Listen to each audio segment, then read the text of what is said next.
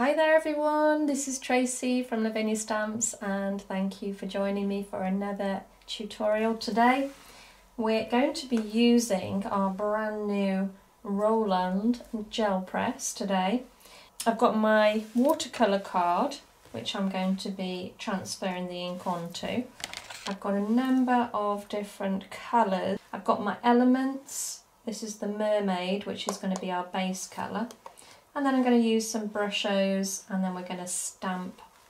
So first of all I've got my Barric, got the Mermaid Elements. So I'm just going to transfer that ink over onto the gel press, like so.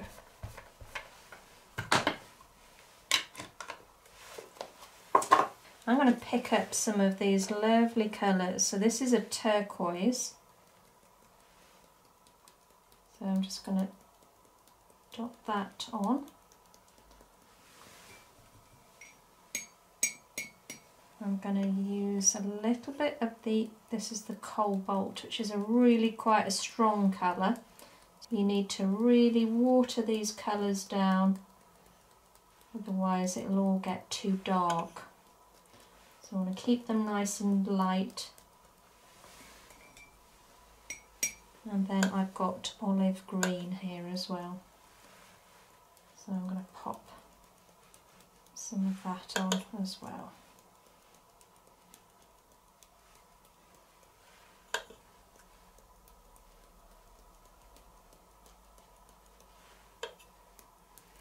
And then let's see what we've got. So I'm going to put my card down. I'm going to turn the gel press over and I'm going to line that up.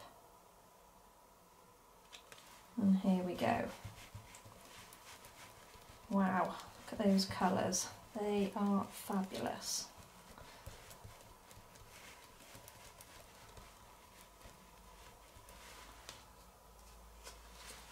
Okay. Beautiful, vibrant colours. I'm just going to dab the excess off now.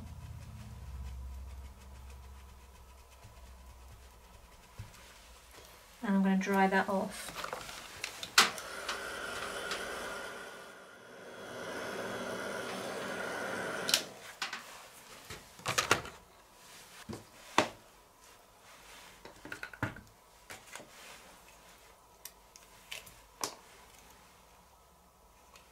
I've got my branch here, so I'm going to pop that down about there. I'm not going to ink the whole thing up. I'll show you why in a minute. I'm going to take the Nocturne and I'm going to ink up just the edge of the branch.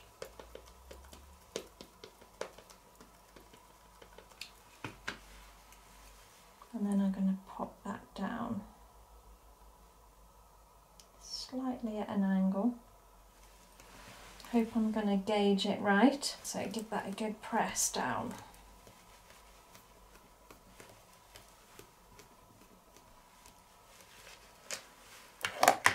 Excellent.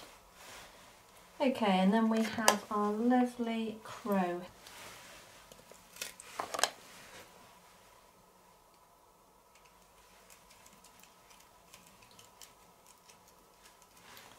And I'm going to ink him up in black too. Make sure that they are completely covered, and you can usually tell by, if you just turn it towards the light, you can see where it's wet. It's always worth checking. And then we're going to pop the crow on the very edge of the branch. Now, let's just give him a good press down.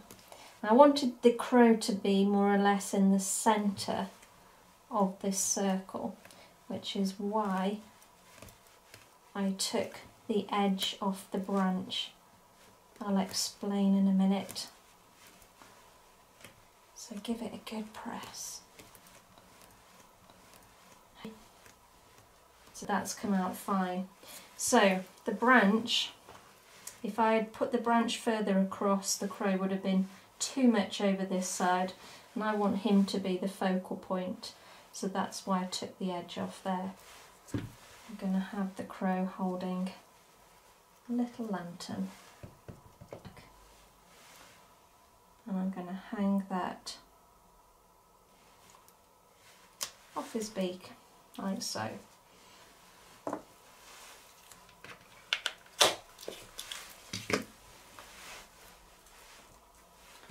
now I'm going to add some leaves to the branch here.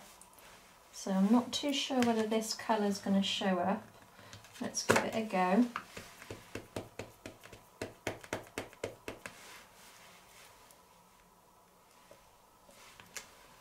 That's okay. So this is the Golden Meadow, which says it's a yellow colour, but I would definitely say it's more of a green. But I do absolutely love this colour. It's fabulous. I'm going to go in with the Warm Breeze now. So I'm inking at the same stamp.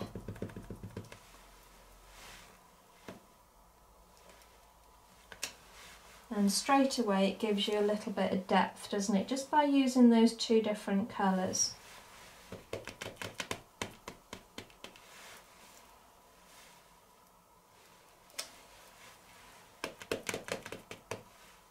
I'll just put one at the back there.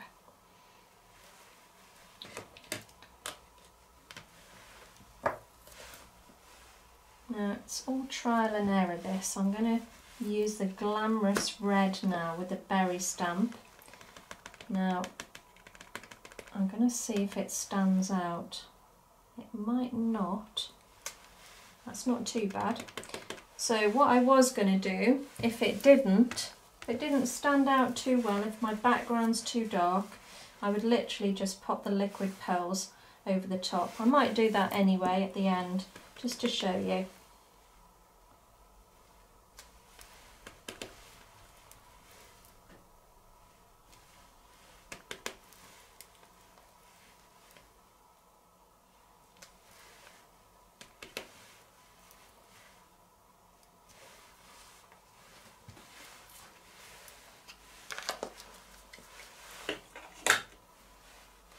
So I've got my yellow Posca pen, let's give that a bit of a shake. Now I really want to highlight this candle now, so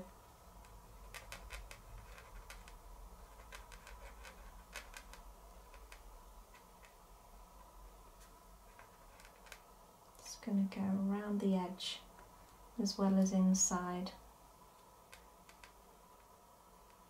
Now if the yellow's not strong the first time you do it, wait for it to dry and go over again, and it will just become a stronger colour.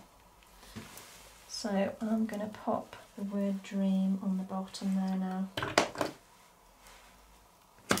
And I'm going to ink up in the twilight.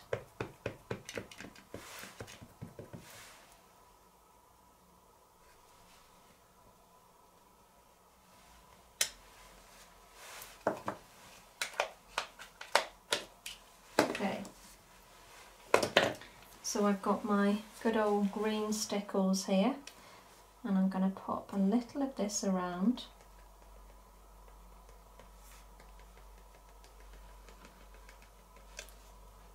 And just dab it with my finger. If you don't want to use your finger, just use a brush.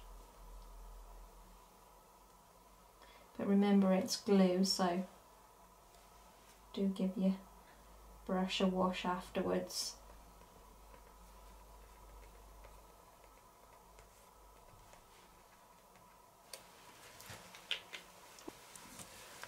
Let me grab this liquid pearls now, and I'll show you what I mean. So we can add a little bit more of the red over the top where the berries are, and this will make them stand out so much more. Depends what you like, really.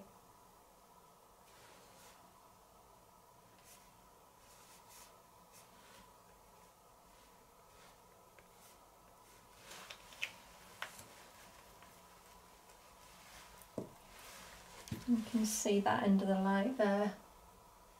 I hope you can. Okay guys, well that's another nice, quick, easy card to achieve using the Roland gel press. I hope it's inspired you to get the gel press out. Of course, if you've got a different shape gel press, that's fine. It's just the technique I want to share with you guys. Thanks for watching, take care, and I'll see you very soon. Bye for now.